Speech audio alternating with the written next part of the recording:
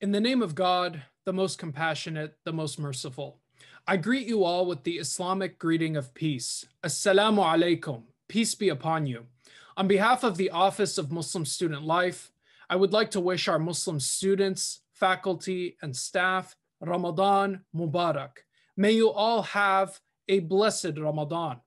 Ramadan marks the Islamic month of fasting and the 9th month of the Islamic lunar calendar.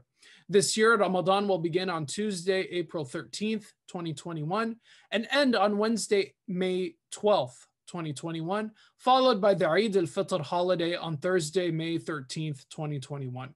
Every day for 1 month, Muslims around the world will abstain from eating and drinking, including water, from dawn until sunset.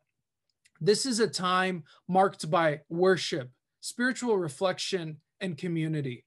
While Ramadan this year will be socially distanced, we will not be spiritually distanced from one another as a community.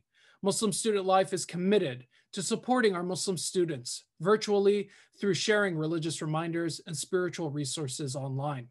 With the beginning of Ramadan, we also welcome the new season of spring. It is indeed a welcome spring after the difficult year-long pandemic that we are slowly emerging from, thank God.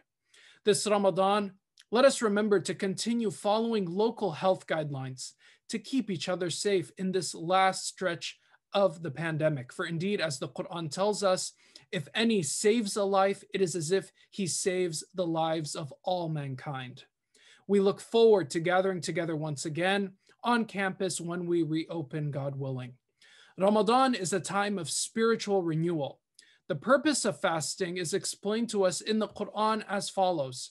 You who believe, fasting is prescribed for you as it was prescribed for those before you, so that you may be mindful of God.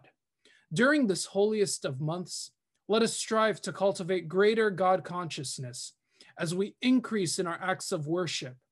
Through the practice of self-restraint, by withholding food and drink, let us recognize and be grateful for our many blessings from God that too often are taken for granted. This month is a month of deep prayer, and it is a time to give to charity and learn more about faith. Ramadan is also the month of the Quran, and we are encouraged to increase our reading and recitation of the Holy Scripture. We learn in the 2nd chapter of the Quran that it was in the month of Ramadan that the Quran was revealed as guidance for mankind, clear messages, giving guidance and distinguishing between right and wrong. Through greater reflection on the Quran, may we be inspired to transform our world and tackle humanity's greatest challenges to forge a better tomorrow for us all. I pray for everyone's safety and health. I pray that God accepts our fasting and our worship this Ramadan. May God bless us all this holy month of Ramadan. Ramadan Mubarak.